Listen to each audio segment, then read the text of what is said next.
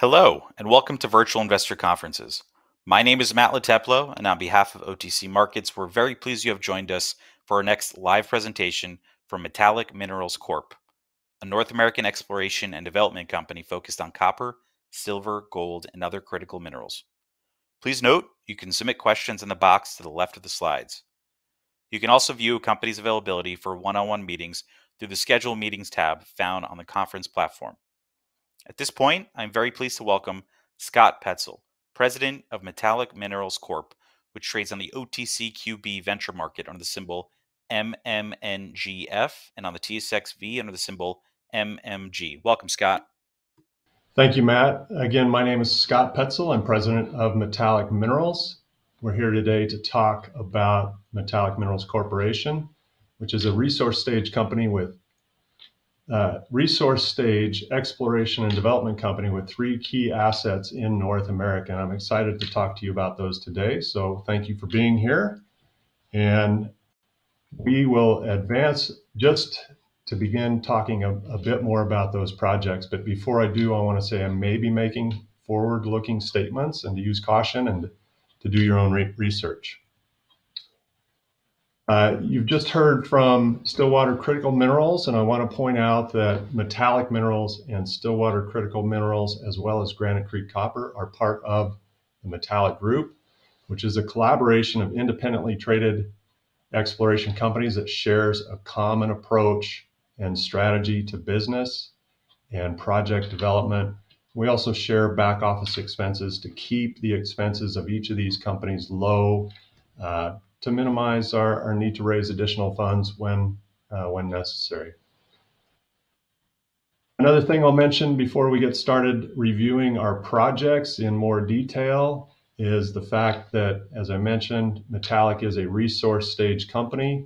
The slide that you see here is the Lassonde curve, which I think is familiar to many people in the industry. As a resource stage company, we're at the optimal entry point for investors that are interested in seeing value creation from our activities in developing these resources and growing these resources significantly from this point forward.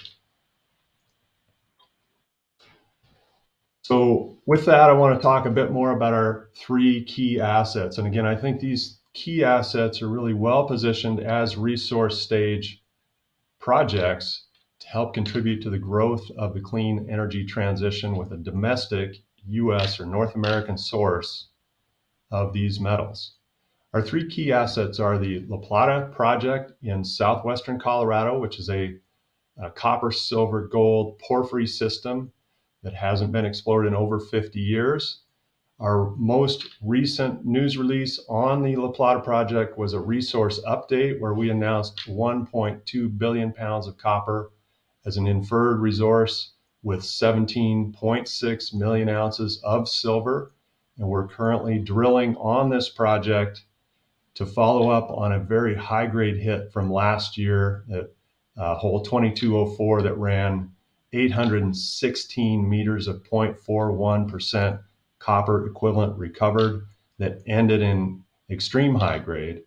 And we're underway on this phase one program that has been in part funded by interest from Newcrest as a result of those high grade hits in this starter resource or inaugural resource that we announced in April of last year. Our second key project is our Keno Silver project in the north central part of the Yukon territories, where we're advancing a high grade silver lead zinc project towards a resource announcement within the end or before the end of 2023. It's a 100% owned project. Our brownfield neighbor in the district is Hecla, who is restarting operations at what were the former holdings of Alexico Resources that they acquired in September of 2022. They're working towards nameplate or full production by the end of this year. And we, again, are working towards announcing this resource before the end of 2023, but we're also exploring on 40 different targets, 11 of which we have returned significant drill results, and 5 of which are going to be included in this inaugural resource for the project. coming up very shortly. Our third key asset is really a revenue generator. That's our Klondike alluvial production portfolio. Some of you may be familiar with Parker Schnabel of the hit show Gold Rush on the Discovery Channel.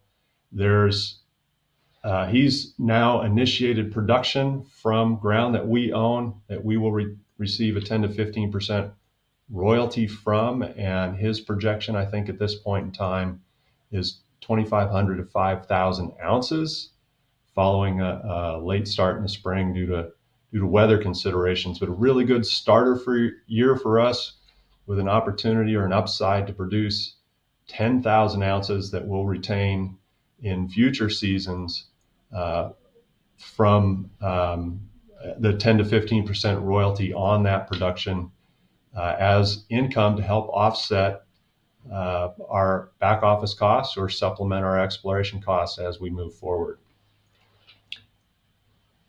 Let's dig in a little bit more. Our La Plata project, our copper, silver, gold PGE project in the southwestern corner of Colorado. Again, we just within the last month updated our 43-101 resource estimate. This is a picture of the La Plata Mountains in the background, and the resource area is down to the lower right side of the picture, but we see a lot of exploration potential for new discovery across the project, and I'll talk a little bit more about that as we go. The key things that's happened in this year is the announcement of Newcrest's strategic investment, which was announced in May of 2023. They took a 9.5% equity position with their investment, which netted us $6.3 million, which is largely focused on exploration at La Plata, and comes with an additional warrant at 55 cents that is available for 3 years and could bring in additional funds. We are utilizing that funding right now on this first phase drill program, but I think it should be important to step back just briefly and look at the history of the project and think about how all this has come about, which we'll do in just a second. So this map shows our location in the western US. The project is located in Colorado, which was recently ranked 5th in terms of global investment attractiveness on a survey by the Fraser Institute of mining CEOs. So we think it's a really good jurisdiction to be working in. We've had great support so far on the project, and a testament to our ability to have success is to look at the fact that Newmont is headquartered in Denver. Newmont has one of the largest gold operations in the world at Cripple Creek, where they're mining on 30 million ounces of gold resources. And then Freeport-McMoRan with their Moly deposits at Henderson and Climax. So it's a very active state, a very active region, and a well mineralized endowment there in Colorado as well. And largely at the intersection of these two continental scale structures that we see outlined in green on the map here, which really tend to put us in a really good spot for additional discovery and a good plumbing system for the copper porphyry system that we have been exploring. Again, this is a copper porphyry system. It's a subtype of porphyry deposits called an alkalic porphyry deposit, which are typically very rich in precious metal content and have the potential to be very large scale tier 1 assets. Typically, these deposits are the economic engines for some of these major miners. And we see here on the list Freeport, Rio, Newcrest, Teck Newmont. Our company, our CEO Greg Johnson and myself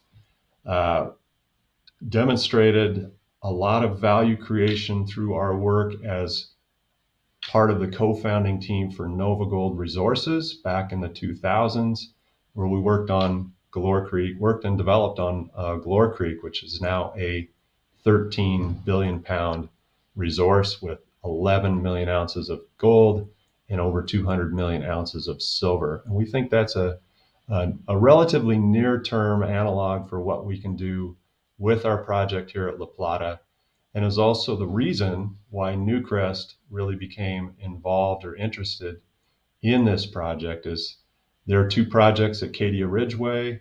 Also, their project at Red Chris in northern BC are really very close analogs to our La Plata project, and they see the scale potential and wanted to get in early and help support the exploration of the project with the idea that it has legs or room to grow. And so we're excited to have them as a partner, and we're excited to be working on this first phase drill program. I'll just step back and say mineralization was discovered in the 1700s by the Spanish explorers and mined intermittently on high-grade gold, silver, and telluride. Telluride is a critical mineral used commonly in the solar industry. They mined on these gold, silver, telluride veins from 1850 to the 1940s. The War Powers Act in the United States shut these mines down. Subsequently, the majors came in and recognized copper in the district. So Rio Tinto and Freeport-McMoran's progenitors got into a staking rush in the district and began to do exploration in what is known as the Allard area, which is our primary resource area at this point in time. You can see on this map a mixture of historic drill holes and newer holes. A couple of holes that were drilled to confirm the historic drilling and were the foundation for this historic or inaugural resource announcement in April of 2022. Subsequent to that resource announcement, we drilled hole 2204 and 2203 to test extensions of the mineralization, and we found significant high grade in 2204, as I mentioned, over 816 meters of continuous mineralization. The last 29 meters was over 1.5%. And I think what's significant here from a critical minerals perspective is 1.3 gram per ton gold plus PGE mineralization. We had at the end of the hole, which ended in mineralization, platinum grades above 5 grams and palladium grades above 5 grams, which is really unheard of for a system of this type. Just to mention another cross-section view of hole 2204, and the high grade is shown here in a 0.4% copper equivalent grade shell. Gives you an idea of the nature of the ore body, which we envision would be mined as a block cave operation from underground, something that Newcrest has significant experience in with their projects both in Australia and British Columbia, and that we are currently showing the trace of our current drill program. We just completed 2205 to test offsets of this mineralization and to see if we can grow that high-grade resource with the idea of identifying close to 50 to 150 million tons of higher grade material at depth in the Allard resource area. Another time here to remind you that after Rio Tinto and Freeport, which had very limited land positions based on sort of the staking rush of the 50s, they exited the district in the late 1970s. And so there really hasn't been any modern exploration done in the district for over 50 years. And we have been very systematic in our exploration efforts, identifying both new targets, up to 16 new targets across the project. But I think it's key to say that the Allard resource and the last 2 maps that you've seen are really focused in this area shown in the red highlighted ground and surrounded by the alteration footprint of the porphyry intrusion system, where we have outcropping mineralization at multi% copper with trace PGE mineralization on the backside of this ridge, 1 kilometer to 2 kilometers away, as well as other target areas that we're very interested in producing. So not only do we see the ability to quickly grow the resource in the Allard area on our La Plata project, but also to continue to make new discoveries and advance this project in a jurisdiction that we're very proud to be working in with a partner that we're very proud to be working with. The overall resource number, 147 million tons currently at a 0.25% copper equivalent cutoff for a combined 1.317 billion pounds of copper equivalent in the resource, which again, I think we can quickly expand with not only our phase 1 drilling, but drilling over the next several years. In terms of critical minerals, not only is copper in our minds a critical mineral to help in this transition to the green energy economy and rewiring the grid to be able to deliver electric power in places and amounts that it hasn't previously seen, but we have this platinum group element that we've identified in the drilling that I think will be a significant part of our exploration activities going forward. We're also seeing anomalous rare earth elements that have not previously been sampled for, and the tellurium component in the high-grade veins which surround the porphyry system are also a potential target for exploration, discovery, and development in future programs. So I just want to also talk about the development of the concept of critical minerals and the work that the USGS is doing in the La Plata district to further define the possibility of critical mineral development in the United States to address these supply chain issues and current tensions globally with other superpowers. So the USGS has funded up to $300,000 of work to map and study critical mineral potential, as well as to complete airborne geophysical surveys in the district, and the Colorado Geological Survey is carrying that out, and we're working in conjunction with them as best we can to help facilitate their work, which will in the end facilitate our work and our ability to make discoveries. We're also doing that with Goldspot, so we're using the highest level of technology available in our targeting, in our systematic process to explore and develop the project. So I want to talk briefly about our Keno Silver project, our second key asset where we're expecting to announce our inaugural 43101 resource before the end of 2023. It is in the north central part of the Yukon, which again we think is one of the better jurisdictions to be working in, and that's borne out by the number of companies that are in the district currently doing exploration or doing mining and developing projects as we go. And again, our brownfields neighbor, Hecla Mining Corporation, which is actively trying to grow or restart to nameplate production by the end of 2023. This is a picture of their mill site on the project. It is a fairly small mill, 400 to 500 tons per day, but the key point is it's extremely high grade. It's one of the highest grade districts in the world. And this is demonstrated in this slide here in terms of comparisons with global primary silver producing peers. It is one of the highest silver grade districts in the world. But it is also in one of the lower political risk jurisdictions in the world. So when you combine those two things, it's a district you need to be a part of and pay attention to. And I think Hecla's work of late has been really good to update the profile of the project and the district. And we look forward to advancing our resources to a various level of interest for not only Hecla, but other parties. Just a quick oversight here. The Keno Silver District, 35 kilometers across. Historic producers are shown in orange. Current resources held by Hecla, whose property is in green, are shown in yellow.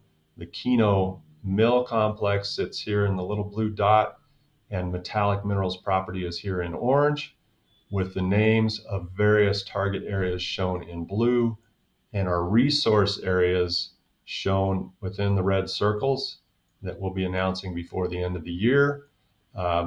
Formo, one of our highest grade targets, I'll point out, is also one of the largest resources that are pending, and it is cut by the Silver Trail Highway, which accesses the mill. It's 3.5 kilometers from the mill, and has power across the corner of the project. So we think this is a really interesting project as an in-holding within the Hecla that could quickly have the ability to be developed and advanced as we go forward.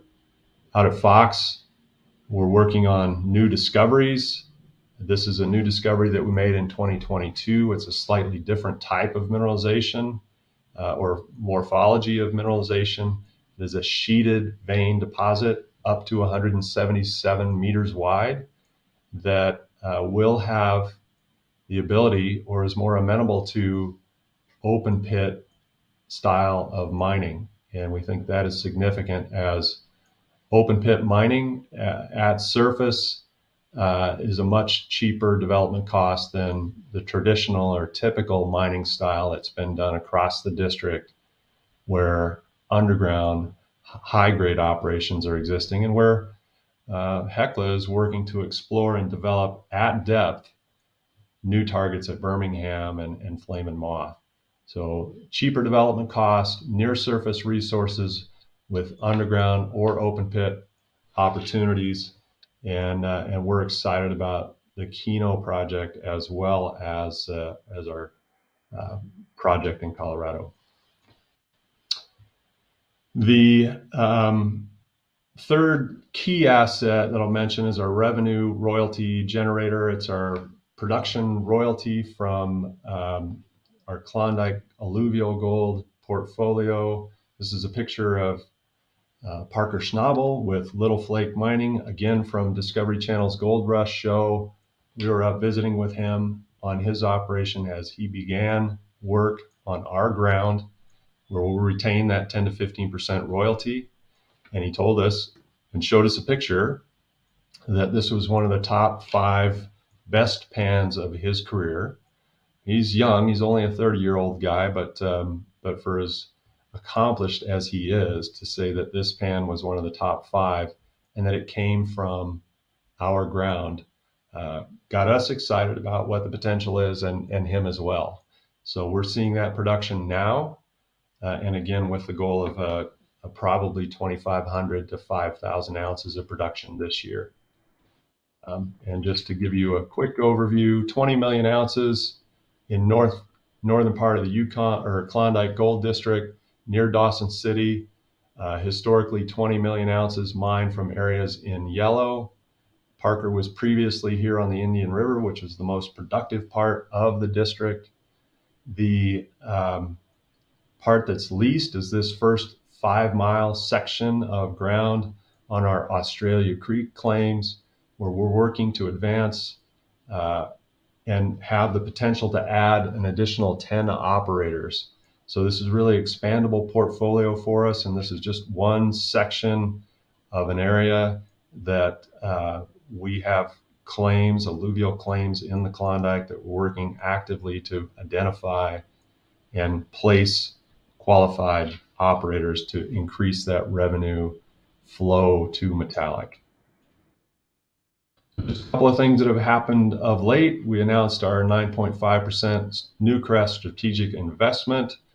We updated our La Plata resource within the last couple of weeks, and we're expecting, as catalyst moving forward, a announcement on further 2023 exploration programs at Keno. We're underway at our La Plata project and should have results back by sometime this fall. And we're hopeful that we can announce additional alluvial production royalty agreements with qualified operators. And we're looking to have our inaugural Keno 43101 resource announced before the end of 2023. So a quick look at our capital structure. Our recent share price of 37 cents, but essentially a $58 million market cap company with 167 million shares issued and outstanding. And I think we all know the market conditions out there currently, but I feel like for what we've developed, what we've advanced, what we've brought to the table, we're well undervalued. I'm sure all junior companies are saying that right now, but we have a strong shareholder base, and we're committed to moving forward and advancing these projects and creating additional shareholder value and trying to get back to that dollar plus share price that we were at in late 2020 prior to the pandemic, where we hadn't advanced or announced any resources on any projects at that point, and had just acquired our La Plata project. So management well vested, 17% with our associates, 9.5% for Newcrest, 14.5% for Eric Sprott. And I think we're, again, well situated with key assets that could become tier one properties for majors. And we're really interested in continuing the work that we're doing and continuing to provide news to the market. I'm going to take a few questions now, and one first question that I will answer is whether or not is the plan to continue with two main projects, or are there thoughts on breaking one out? Well, at the moment, we see both of these assets are different in terms of how you might value them, but they are both tier one assets in their class, or potential tier one assets in their class. So for now, we're continuing to move in parallel and provide a relative, valuation for each project and attention to each project as we advance them towards an unknown future. Really, we're going to continue to build value with resource addition on these projects to maximize value to our shareholders before we take any other steps. Second question, is the Klondike in production, and if not, when? So with our portfolio royalty, a royalty portfolio package in alluvial claims, Parker Schnabel is in production currently. He's just started within the last month. So we are starting to see revenue flow from that operation, but he's our primary operator. We have a lot of room to explore and advance or extend the royalty by adding additional operators, and that is something that we will continue to work on trying to do. Next question is, until when can we drill at La Plata? Well, our interest right now is, to get the first 5,000 meters of phase one done, and then look at a second phase to follow up on the results of phase one and perhaps test additional targets. We are in the mountains at roughly 9,000 to 10,000 feet in elevation. So winter does come eventually, but we're in southwestern Colorado. It's generally a dry climate, and we envision the ability to be able to drill into November, with the exception of early heavy winter storms that may or may not limit us, but certainly through October and into early November. Let's see, next question. La Plata is on a mountain. Won't that make it challenging to mine? Well, as we envision La Plata as a block cave operation, so it's largely an underground operation, and because it is actually elevated on a ridge line, there are opportunities to come in underneath it from the valleys on either side and access low down in that ore body and then mine up in this block cave scenario. So we're actually excited about the configuration of the resource at the Allard area now, as opposed to having it down at the bottom of the valley where we've got to spiral down to get underneath it. So we're quite excited about that, but it's a long ways away from sort of generating economic concepts of how to extract minerals at that project. We'll continue to work on trying to build the resource and let the resource tell the story of what it's going to look like in the end. I think that's it for time, and I appreciate all of your questions, and thank you very much.